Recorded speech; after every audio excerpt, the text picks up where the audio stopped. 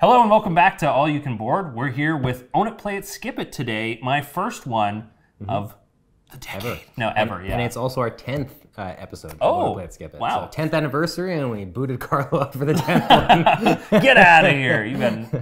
We don't like it. We don't like it. Yeah, he's okay. We like him, yeah. He's fine.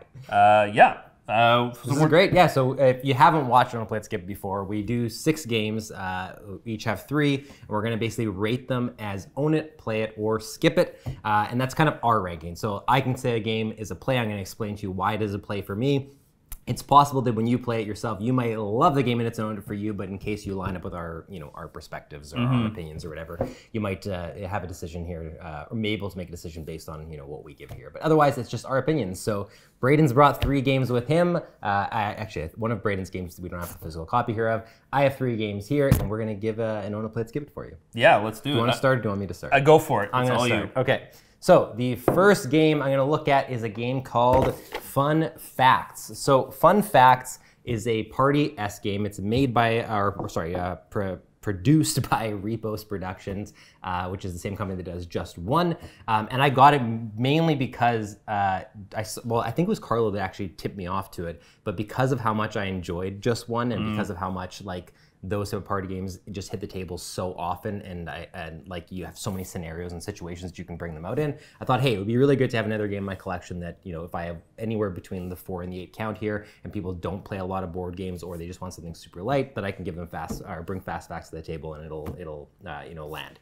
So I played Fast Facts. The first time was 7, and the second time was 7, and I would absolutely say that I'll lay it out as a play it first. I'll just say it. It is a play it. It's just missing an own it for me because I don't know that I would ever actually want to play it at the 4 player count. And I shouldn't say don't want to play it. I would play it at the 4 player count, but the way it works is you have these little plastic arrows that you're writing your name on one side. On the other side, you're going to write a number between, or on some of them, it's going to be between 0 and 100. Other ones, it's just going to be, any number based on what the question is. So the question could be something like, how many tattoos do you have? And everyone at the table, this is a more straightforward one that we've gotten in one of ours, but everyone is going to write on their thing how many tattoos they have, put them face down, and then going in clockwise order from the starting player, you're going to place your arrow in the center of the table. The next person has to put their arrow beneath or above that arrow based on, in this case, how many tattoos they think they have in comparison to that person. But when you get then to the last person, if you're playing with 8, they have to look at 7 other arrows on the table and say, where does my arrow position? I can put it in the middle, I can put it underneath this arrow. So a lot of this is based on what you know about the people that you're playing the game with around the table. Right. With 4, there's a lot less maneuvering that you're doing because even if you're the last person, there's only 3 arrows on the table. There's a better chance that even if you don't know, you can kind of guess into the right answer, and it's a little bit less fun. Whereas with 7, you have to really start to think about the people at the table and what you know about them and where you think you rank. And the tattoo one is a really straightforward example. There's other ones where it's on a scale of 0 to 100, how likely are you to hold on to things you no longer need at home? Which is 0 to 100 is a super large scale, and that's something that is very specific to each person. So you have to really start thinking at the table ooh, how much of a hoarder is Braiden? You know what I mean? And that is where the game gets really, really fun and interesting, especially if you know the people at the table. So the reason it's a play it is that I really, really enjoyed this game. And the last time I played it with coworkers, it was a big, big hit, and that's when I felt like it achieved what I wanted it to from my purchase. Yeah.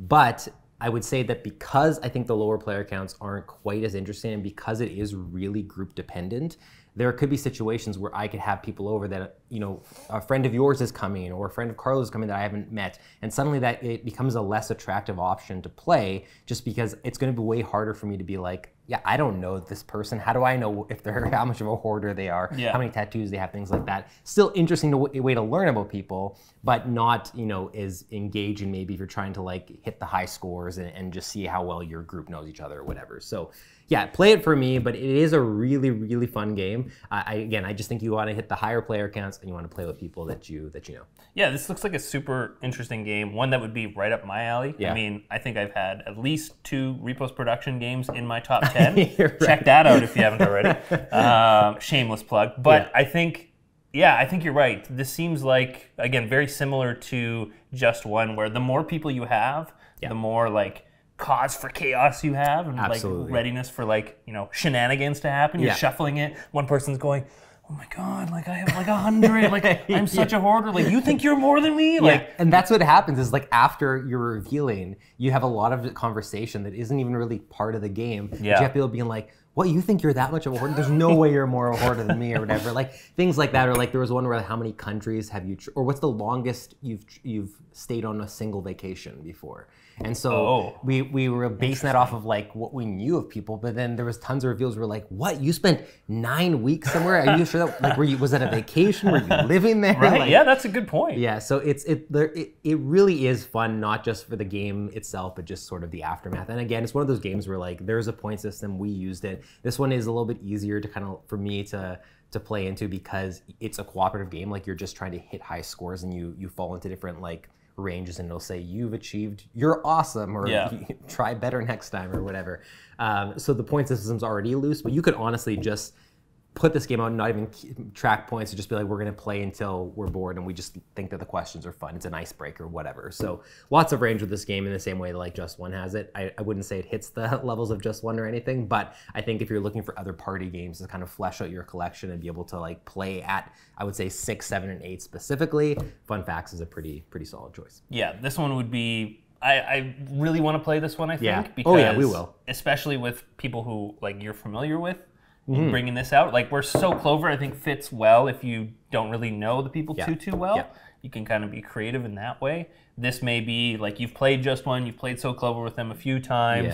You want to bring up the new party game that comes out. Yeah, spice things up, change it up. Yeah, I would say, and last thing I would say is that I still think So Clover and Just One are better games, but I will say that there is a lot to love here. I would, don't sleep on it. Give it a chance. Yeah, Fun Facts. Fun Facts. Cool. My first game for Own It, Play It, Skip It today will be the 2005 release of Wits and Wagers. And can I just say that when you told me it was 2005 this came out, I was stunned. I can't believe that this is a 2005 game. I honestly thought it was like between 2010 and 2020 for sure, and I thought like 2015, like right in the middle. It's wild. It's ridiculous, and I'm pretty sure my parents had a copy of this like sitting on top of their basement fridge. I distinctly remember the yellow box there. Yeah, and I must have played this as a kid. But awesome. Yeah, I've played this since. This is so Wits and Wagers. A quick summary is basically a trivia game where you don't necessarily need to know the answers. Super accessible. Everyone's writing down their own answer to the question and then arranging it onto a betting sheet, and then you will bet on which answer you think is the closest. Price is Right rules, not going over. So closest without going over. Then you get a certain payout based on where it is on the map. Okay, and this is so great because again, you have the banter of like, do you really know this? Or like I play this with my parents and my dad. There was like one specific question from the old time, and he's like, "Oh yeah, like I know this 100%." It was when did Sesame Street air? Oh wow! And it was in like '68 or whatever, or 72 or something like this. And he was like, "Yeah, I was a teenager or something like this," and like he specifically recalled like when Sesame went to air. It was just so hilarious, which was super great. And so everyone was obviously betting on his, which it turned out to be correct, right? But you could bluff in certain ways, like, oh, you know this, and then bet on other ways. Super accessible. I really love how, and so I should say, this is an own for me, an easy own. An easy own. Super accessible, can get to the table. You don't have to be super good at trivia. Even it actually makes it better if you're bad at trivia, because like you'll throw it like a long shot, and then maybe you'll get it right. Yeah. Makes it really, really nice. I love the little addition of some of the poker chips that they have into there. They have actual clay ones for what you're betting. Yep. Makes it super accessible, easy to get to the table. I think it plays up to 10. Oh, 4. Wow. No, 4+. So you can play on teams if you wanted to too. Right. I was gonna say, and there's some games that like especially in the party genre where like it'll say, I think So Clover is when we talked about, where it'll say like it plays up to 6. But if you want to team off and you want to be like, hey, we're going to do 3 to team and kind of work together on figuring out clues, it's kind of endless how many people you can play with then. And the good thing with party games in general is you can kind of, almost mold the rules to whatever fits your group and you know what you're trying to accomplish and how many people are there and everything like that. So, yeah, super quick playing, an easy own for Wits and Wagers for me. I've only ever played Wits and Wagers once ever. And it was a while ago, and so that's the thing is like I remembered the gist of it, and it was it like, 20 years ago? Yeah, no, when it came out. It wasn't 20 years ago. Yeah. When 2005 when it first came out. No, it was like it wasn't your copy, was it? I played with you. I don't think so. No, it was someone else's copy. I played it for the first time, and it was one of those oversights in my like board game knowledge where people would bring it up and they say it's this classic party game, and I just had never played it. And I really did see the appeal of it, but I would have to play it like a bunch more to see where it ranks with other party games for me, just because I have so many solid ones in my collection already, or ones that like I play with other groups. So yeah, I would love to play this more. This is another one if we're gonna ever like, you know, have a gaming night where we're playing games like Fun Facts and those type of like, you know, more party-ish style games even, bring Wits and Wagers, because I would definitely like to just explore it more. Sweet. Yeah. Nice. An own for me, Wits and Wagers. An own. Okay, so we have a brand new game-ish from Rainer Knizia, which is always an exciting Who's that? moment Is on he this like channel. a beginning designer? Yeah, he's just designed a couple games, and they're really thinking he's going to break out sometime soon. This is Longboard, so don't let the little small box fool you. Longboard is a really, really solid game. So I think almost at the exact same time, there's two games announced, or like I heard about at the same time, and that was San Francisco and Longboard. And when they're both Rainer Knizia games, and when they were announced, I was much more excited at the time for San Francisco than I was Longboard. I wanted both, but Longboard just being about building your surfing boards compared to like the, you know, very colorful theme of San Francisco on the other one. I kind of slept on this one a little bit. So having played them now, both, I have to play San Francisco more to be able to like do a review of it either on this channel or on this series or something. But having played Longboard enough, I like Longboard way better than San Francisco. Okay. So Longboard is an own it for me. And the way the Longboard works is you basically are designing a bunch of different colors of surfboards. The way you do this is when you take cards from the available market or on the top of the deck, you are going to add them to yours. I think it's just called a supply. In your supply, they are not scoring you points. They're not actually like a part of one of your surfboards yet. The way that you actually bring it into your surfboard is using a different action. Instead of taking cards, you're moving them from your supply down onto your surfboard. Now, where it gets interesting is that everybody's supply is open to be stolen from by other players. Interesting. So as an action on my turn, I can instead take one of my cards in my supply that is higher value than one of yours, and I can switch them. So this one now goes into your supply. I get the one from your supply, but I immediately play it as well, so now no one else can claim it and steal it back from me. So you're having to like draw cards. You might be like, oh, I've drawn to the perfect card. But yes, you've drawn into it, but it's not yours yet, and someone else could now steal it from you. So a lot of what you're doing is looking at your own area, but there's tons of great player interaction because you're looking at everyone else's and saying, you know, what can I grab and what am I willing to give them in exchange? Like I played at 2 players where they flipped over a card that I'm like, oh, I want that for sure, but I'm looking at what's available in my supply, which is pretty small at the time, going, everything here that I give them, I either can't give them because it's the wrong value, or I'm going to give them something as well that is also great. Is that trade-off worth it? Am I going to, you know, is the ratio of points I'm going to get compared to them from this worth it? So the classic Lost Cities dilemma. Yes, exactly. Right? Yeah. I think I said this to you before we started filming, but it just without being able to really quantify this or like explain it, it just feels like a Rainer Knizia game when you're playing it. Like it's very simple rules. It plays in like, you know, less than half an hour or half an hour after you play, like learn the rules and everything. You're easily gonna be able to get, especially a 2-player game, done in under half an hour. And it's just, your turns are flying by. You're either just flipping cards into your supply, you're stealing them, you're playing them to your area. The game ends, I think, when 4 different surfboards have been built up to a certain height, and one of them is up to an even higher height. So like at some point that end game is going to be triggered. You have to be aware of who's getting close to triggering the end game as well. There's scoring objectives that are like achievements, I think they're called, at the end of the game. So it could be have the highest green surfboard, or you have use no wilds or something like that. So, and do those change from game to game? There's a whole variety, and every game's I think going to have 3 of them out or 4 of them out or something like that. And every surfboard has stickers, and the stickers is how many points you get. So even just having a surfboard that's 8 high, it's only getting you as many points as there are stickers on the boards. Oh. And wilds have no stickers. So if you use too many wilds, you're not worth many points, right? So the trade-off, it's such a simple playing game. It has so much depth to it, and it played well at 2, especially, which is where I was the most concerned about it, just because I shouldn't even say concerned, but just the fact that you're going into like other people's supplies. That's more interesting when you have multiple supplies and there's multiple people stealing, and you're like, I'm gonna steal that, but someone else steals it before you get to it, and things like that, right? That is amazing. But at 2, it is this tight, mean-ish type of experience where as soon as someone flips something you want, you're just in your head, like, I'm taking that, and someone else is gonna be like, oh my god, do I play this now because I know they're gonna take it, and they need the red 4, and I'm gonna need it. Do they need it before me? Are they gonna steal on their turn? Like, I don't know. It's just a really, really solid game.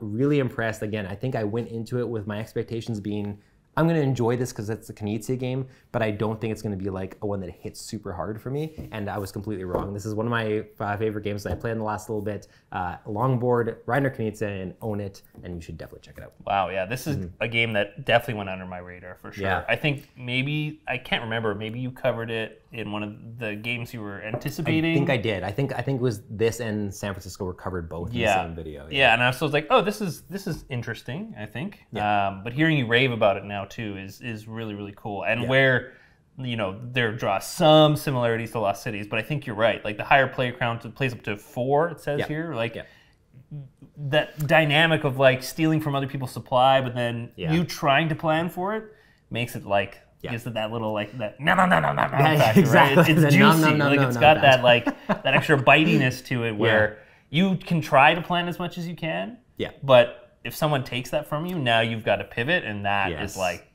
exhilarating in a great but also frustrating way. It is like, I think 4, I don't want to say 4 is going to be the best player count because there is that trade-off of like the game is going to be a little bit longer. I don't think it would be very much longer in this one, but compared to like when you're comparing to 3 and 2. But I think that like the for sure 3 players is going to be a solid experience because you have now 2 people you're trading between, and there is that other person who can steal cards before you. 4, you're just upping the chaos a little bit, and you're upping, I think the laughs are on the table as well. So I don't know. I think it's honestly a game that's going to be solid across all the player counts, and just is going to be a go-to for me as like a quick under half an hour game where I want player interaction and where I want there to be like good strategy and the thinkiness that I normally get from a game like Lost Cities, but can't play with more than 2. Right? Yeah, which is kind of where Enchanted Plumes fit in for me too, where with it being able to play up to 6. I feel like Longboard, there's a lot of these games coming out that like, even if this one doesn't have tons of similarities, well, I guess it has some similarities to Lost Cities, but it doesn't have the hand management. It's more like your open supply management. But they kind of fit in this one genre, and the more those games are accessible at higher player counts than 2, the more I can get them to the table. So big win for me. Reiner Knizia is a genius when it comes to like tough decisions and like inner conflict with yourself. So I'm super excited to try this one. And hating the game you're playing in the best way, where you actually love the game you're playing. Oh my God, love it. That is Longboard, and it's an own it. All right, next up for me is the quick playing 15 minutes, roughly, maybe 20 at the tops, Turing Machine here from Scorpion Mask Games, who is a Quebec publisher, I believe. They're I didn't even know that. Yes. Nice.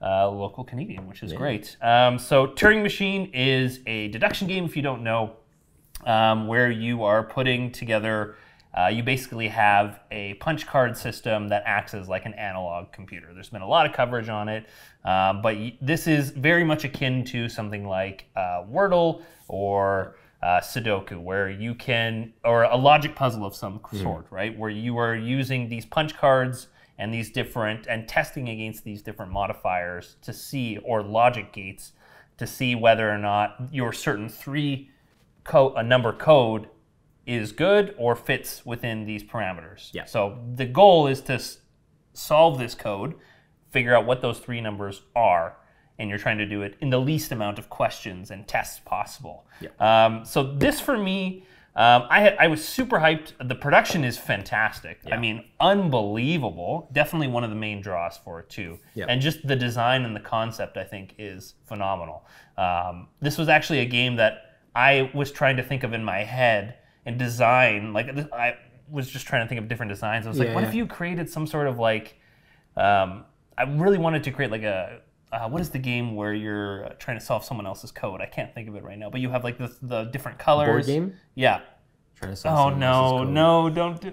It's like. Have I played it? Maybe it's not called Codebreaker. Someone in the comments, get in the comments if you know what it is. Yeah, and now that, is Yeah, it called Codebreaker? I don't think so. No. Okay. No, now that you absolutely said that, not. though, I think I know what It's game like you're talking it's about. not genius. It's like a yeah. one-word thing. Okay. Someone knows what it is. Yeah. They're going to comment with it. Yeah. But yeah, this is very much like this, but you're not playing against anyone. Right. You're well, you can. Yeah. It's basically who can solve it the fastest. But you can play the solo, and that's primarily what I've played it at. Yeah. So for me, I was super excited about this. I love doing Wordles, love doing puzzles like this. I think the downside for this for me was, I mean, it seemed to go very quickly for me, which is great. It's quick playing. Yeah. But for me, it's going to be a play to see if you like it. If you like games like this, if you like games that are, you can solve from one step to another and kind of think and deduce and look at puzzles, it's really, really good in terms of that. Yeah. I like this almost primarily as a solo game. Yeah. Mainly because I like to sit there and think about it for a while. I'll take a look and I'll concentrate. I'll think this and then this. And if I'm playing with my wife, she might tell me, okay, like we've been sitting here for 5 minutes. And I'm like, yeah, but I need to think about, because there's this parameter, then like I got to count for how many threes, so am I going to ask for it? And can I double up on different parameters that I'm testing for? What's the best question to ask at this point? Yeah.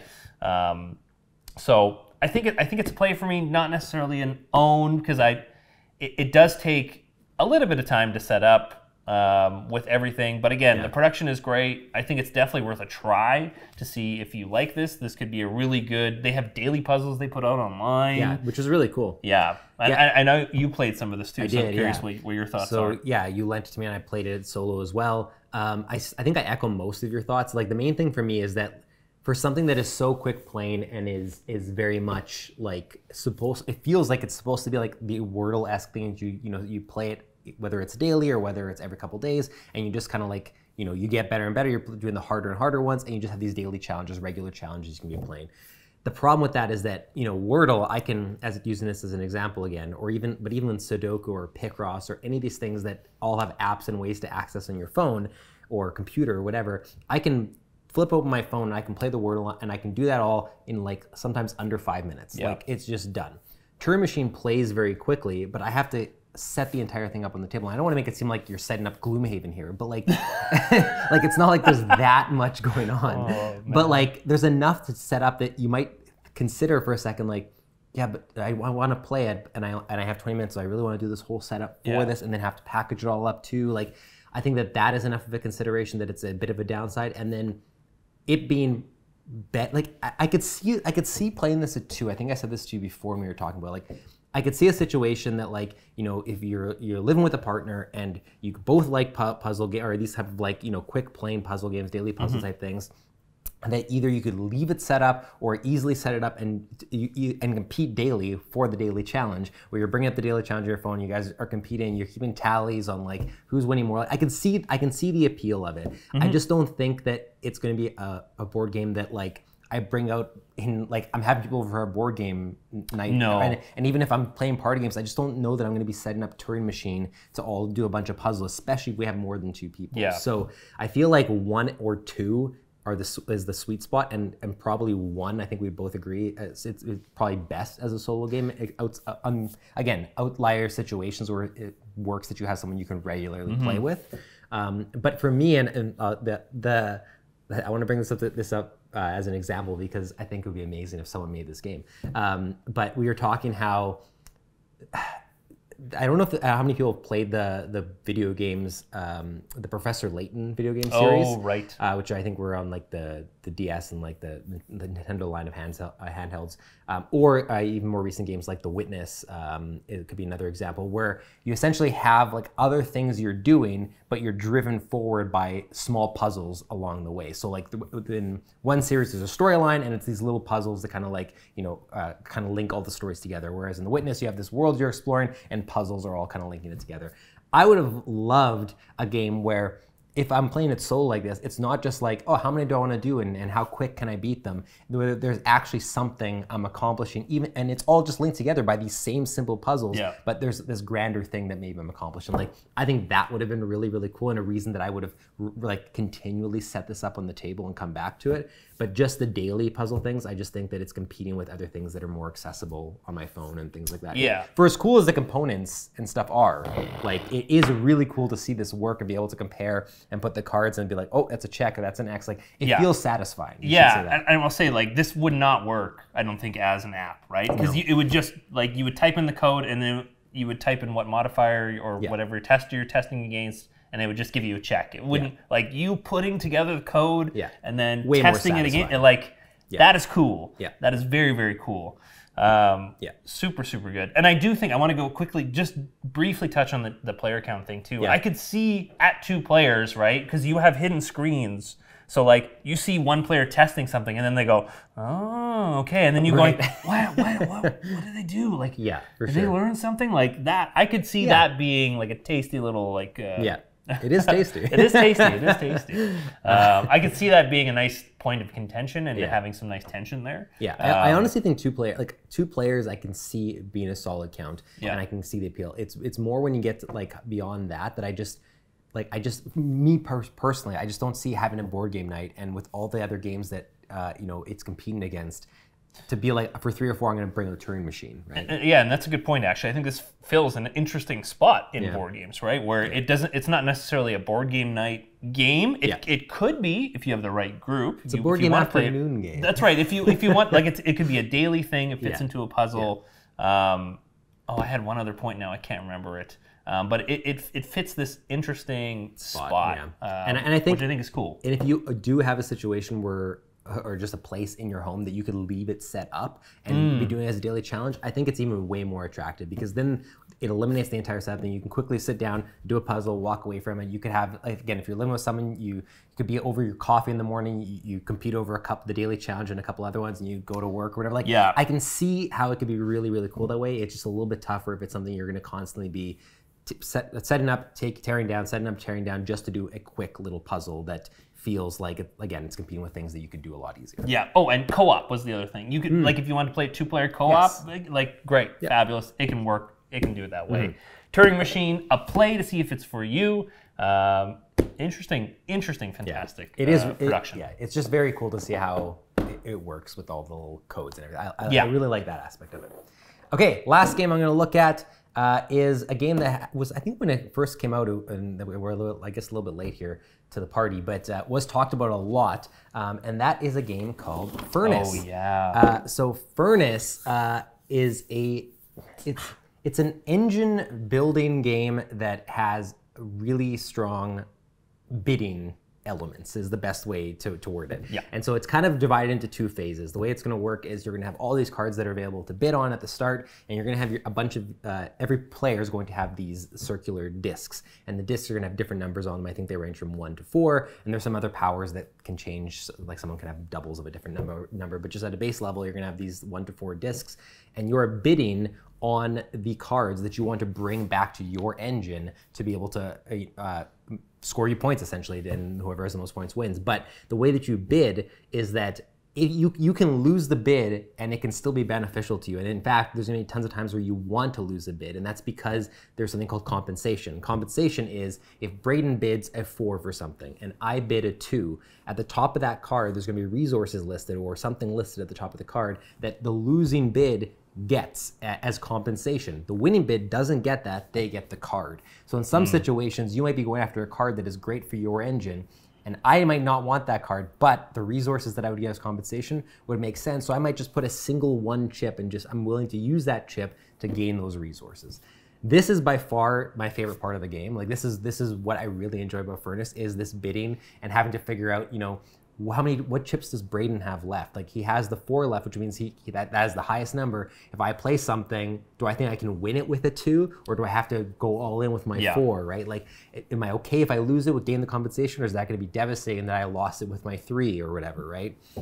So I think that part of the game is by far the strongest. When you get to the actual engine part, you're taking the cards back, and you're having to like use the abilities on all the cards to essentially generate resources. In different ways, you're generating resources that are then going to generate points or convert into points, and it's this big conversion part of the game.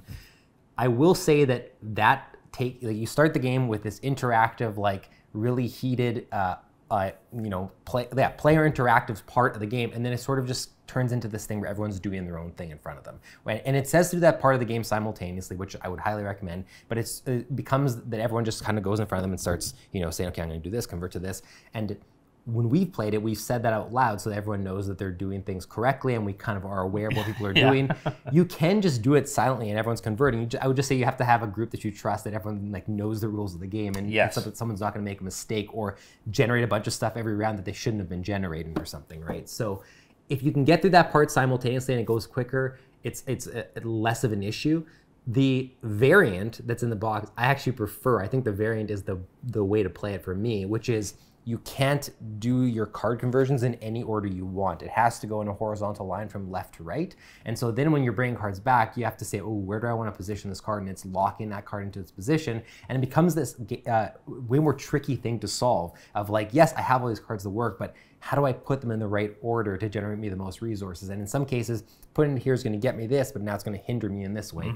That was a little bit more interesting. So all that to say, Furnace is going to be a play it for me. It would have had a chance to be an own it. I just think that second phase is missing a little bit of something, and I know it's the thing that it's missing is something that holds this experience back way more for Carlo, for instance. Like I think I like Furnace a lot more than Carlo, specifically because the second phase isn't as big of an issue to me as it is to Carlo. Wait, are you saying this is a 2-phase game that I know that you don't like? I had a 2-phase game that didn't resonate in the same way for Carlo. Yeah, I know it's wild, but I still really like it. Like I do really like Furnace. I think it plays really, really quick. That bidding phase, because of how interactive and how fun it is, it makes up for me that the second phase isn't as interesting. And it still is interesting. It's just more that like it starts at this game where we're laughing and we're competing and we're saying like, oh, how could you take that from me? Like, okay, I'm gonna get this compensation, and you're figuring all this out, and then all of a sudden it's just like everyone is doing their own thing. And you're like, okay, convert, and it just kind of like. It's anticlimactic is the best way to describe it. So yeah, play it for me, but I would say that if you do like bidding games, if you like engine builders, and you're looking for something that is quick play, like this is 4 rounds that is done in under an hour for sure, and I could easily see this being something that you're getting done in like 45 minutes or less once you have played a bunch of rounds of it. I would say that it is something you should definitely check out, and I would just recommend we play with 2, Carlo and I, and it adds in a third like dummy-ish player. I don't know if they consider it a dummy player, but there's other discs that are being like they're blocking you in and things like that. But it's way better when you have all players around the table instead of CPUs or whatever. Humans. They're called humans. They're called humans.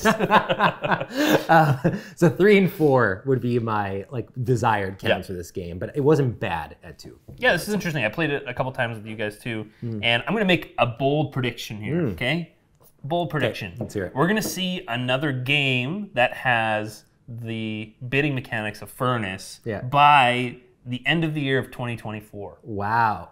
By the end of 2024? Yes. You're giving yourself 2 years, so that's not that bold. Bold would have been the end of this year. Well, like we're already like 2 months in. Like, do you think someone's designed? Don't call it a bold prediction then. All right, fine. By the end of this year, someone's going to have copied or used or iterated on the bidding mechanics of Furnace. Either that or we're going to come back to it. Either that or you have to say, I'm going to make a lukewarm prediction here. Much like my coffee here, that I still have some. I hope so. I hope you're right. Yeah, because I think it's great. It's fantastic. I think everyone knows, or a lot of people know at this point, that the bidding mechanics are fantastic for Furnace. And I completely echo everything that you said. Like it's the resource conversion and like talking it out, like I think is almost necessary in some cases, just to make sure everything is going smoothly. But yeah, the bidding is like that little contentious points here and there, like fantastic. Yeah. And I think just in general, I've also just come to realize that like when a game relies really heavily on resource conversion, it's not something I'm as interested in. Like when it's the entirety of like the foundation of the game. And I think I realized it when we played, Carlo and I played Le Havre for the first time recently. And I'm not ready to make a verdict on Le Havre. I liked it, but by the end I realized that so much of what I was doing was just how efficiently can I convert resources? And that's fun, but not like, it has to be a short experience for me where, because if I find that at the end of like 2.5 hours that I'm just still converting resources as efficiently as I can, it doesn't interest me as much, which is I think one of the reasons I love that, for instance, this short playing game is in a short time frame like that. I like the resource conversion. How can I optimize and do this well? If it was like 2.5 hours and 2 hours in, you're like, I didn't optimize this well. It's a little bit deflating to me at that point. So, but yeah, Furnace I think just hits that sweet spot and length and interesting bidding, and then the resources kind of feeling just like it's not the main part of the game. It's the secondary part of the game. Yeah, so for sure. Yeah, that is Furnace, and that is a play it. Cool. The last game of this video is one that I do not own, but one that is going to appear here. It's Living Forest. Living Forest I don't own. I've only played on BGA, but I have 11 plays of it. Nice. So I played it a lot last year online with a lot of people in our Discord. If you're not a part of our Discord, you should be. Join up. Become a part of the board horde. Is that what we're calling it? Yeah. You didn't see this in the Discord? I didn't. Oh, yeah. Okay. We're calling it the board horde. Okay. TM, or patent pending at this point. Okay. Yeah. Shout out to my hordies. No. Anyway. Was that in the Discord too? No, it absolutely not. Okay. All right. Living Forest. Living Forest is a very interesting game. It won the Kennerspiel Jaris last year. I think so. Yeah. Man, time is weird right now. Time is weird. I think it was against Dune Imperium at the same time. I think that's right. Yeah, I'm pretty sure that's right. They were involved in the same year or whatever. Yeah. Anyway, so and this is going to be a hot take. Well, maybe not a hot take now. Now you got me doubting. So let's put like an alert for lukewarm alert. Okay, lukewarm take. Okay, this is a skip for me. Okay. Living Forest is going to be a skip for me, and so after playing it 11 times, I think what I found was, I guess I should explain what Living Forest is for those who know. Very quickly. This is kind of like a deck building game where you are, there are multiple winning objectives, okay? So you can extinguish so many fires, or I think you have to do it 12. You have to reach a 12 number, right? So whether that's extinguishing fires on the board, collecting an amount of trees, or getting a certain amount of flower icons, basically, as a part of it. So you're drawing cards, and if you hit a certain amount of these black symbols, if you hit 3 symbols, then you have to stop drawing cards, right? And each card will have certain symbols on them, so there'll be suns, which can allow you to buy more cards and certain things. You'll have water, which will allow you to extinguish fire from the middle, and all this other stuff, okay? So you want to collect and try and build up this engine where you're focusing towards one. Where it didn't really connect with me was the point where I really wanted to try out different strategies. Right. And I felt like I was being forced a little bit into some other avenues. Like I wanted to try one where I focused on like movement on this like inner board, right? Yeah. And focusing on that to try and springboard into other things. And it just didn't, and I mean, this is probably part of the game design where you have to really pay attention to what your opponents are doing and try to battle them or go different routes. It felt very deflating. Like I really wanted to go somewhere, and I thought I was doing well, and then an opponent just absolutely demolishes me. Now, I will fully say that maybe there's something that I'm missing to this game. Right, but after 11 plays, you should still, you shouldn't be left with that kind of feeling. Yeah, I feel like I'm wandering like blindly, looking for like what am I missing from this? Right, and it just doesn't connect. Like the theme and everything is like it's beautiful, beautiful art, great. It's just. I don't think it's for me. Yeah, I've only played this twice, and they were spaced apart, and I can't say that I was like fully versed on I knew how to play, but I don't think I had like knew the optimal strategy each time I played. But I will say that the one feeling I was left with both times was when it ended was I just much rather be playing Mystic Vale. So Mystic Vale is not a similar game overall, but that mechanic of you flipping cards, and if you have too many of a certain icon, you bust, like the pushing your luck aspect or whatever, is a big part of Mystic Vale. But Mystic Vale is the one where it's a deck building game that always has 20 cards in your deck. Instead of adding cards, you're adding more things to the cards that you have, so they have like more sections on them.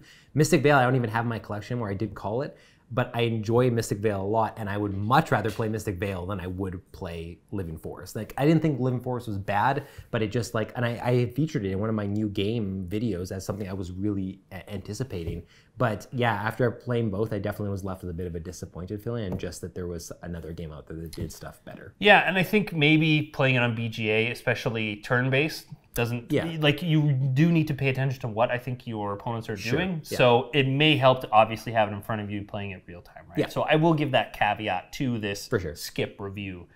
For me, for sure. Definitely could be, absolutely is for others. It's won an award, so it's a good game. But there's a lot of cool things it's doing, and I think that if for instance, I hadn't played games like Mystic Vale or some other deck builders or just games that did some of those mechanics, I could have seen playing this and being like blown away by it, especially if I was playing it in person and being a game that stayed in my collection. I was showing to a lot of people. I think now, just like knowing what I do about a bunch of different games, having a bunch of different similar experiences with games, I don't think it's doing anything to just set it apart. I don't know. I think I would have probably given it a play, but I've played less than you. And if I maintain the feeling I did throughout, I could see it being like, no, there's just not enough here for me to. I wanted to have that like lukewarm take. Yeah, of course. So the lukewarm take. Yeah, no, I don't know if I will want to play it again. Like, I feel like I'm done with it after 11 plays, which I mean is a lot of plays. Like, I came back to it, but you could almost say that the Living Forest is dead. All right, thanks for tuning in. Those are the 6 games. Yeah, that's it. Let us know in the comments what you think of our ratings, how you would rate these 6 games, whether you agree with us, disagree with us, whether you think these are hot takes or lukewarm takes that we've been saying here. And as always, if you are not in our Discord, if you are not part of that community and you want to join, the link is in the description. You can find us there. Leave a comment with how many tattoos you think Dylan and I both have. Oh, there you go. Part of just one. Perfect. Or sorry, not just one. Fun facts. Fun facts. Sorry, I feasted Odin, my favorite game. How many tattoos does Braiden have? How many tattoos do I have? And if you get them right, you won't win a prize, but we'll just say you win. In the comments. You'll get a heart. You'll get a heart from us. Yeah, and a big smile. Anyways, thank you so much for watching. We'll see you next time.